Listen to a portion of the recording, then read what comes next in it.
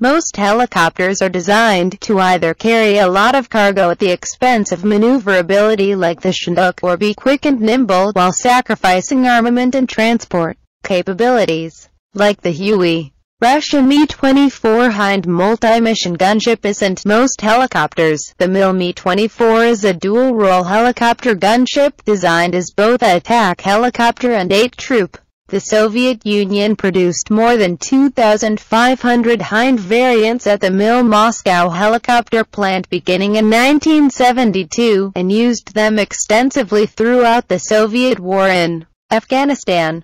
The concept of a multi-mission gunship was quite revolutionary at the time of its inception, and even today, the HIND has no direct NATO equivalent and is only roughly recreated in the American Sikorsky S-67 Blackhawk. The HIND was built off the older Mi-8 HIND and Mi-14 Haze helicopters and measures 57 feet long, 21 feet wide, and 21 feet tall. The HIND wasn't built for comfort. It was built for speed. It features a pair of top-mounted Isotov TV3-117 turboshaft engines, driving a 57-foot-wide, 5-blade main rotor with a 3-blade on the tail. Its top speed is over 200 mph with a 280-mile range. Early models had the pilot and weapons operator sitting in tandem under a single piece of bulletproof glass.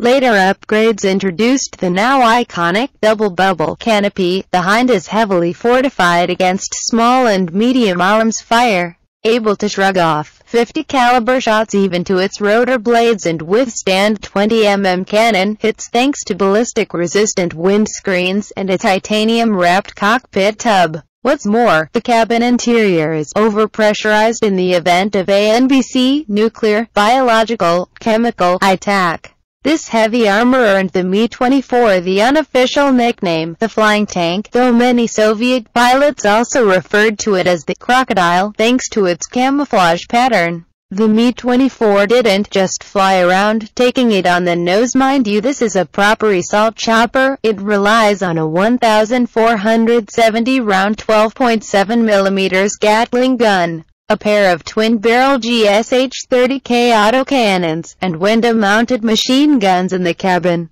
The HIND is also outfitted with a pair of sub-wings that not only provide up to a quarter of the aircraft's lift when traveling at speed, but also provide 3 attachment points for a variety of external weapons, depending on whether the mission calls for air support, troop insertions, anti-tank operations, or aerial combat. These external stores can include 3 M11 Falanga anti-tank missiles, various general-purpose bombs, up to 500 kilograms in weight, and rockets.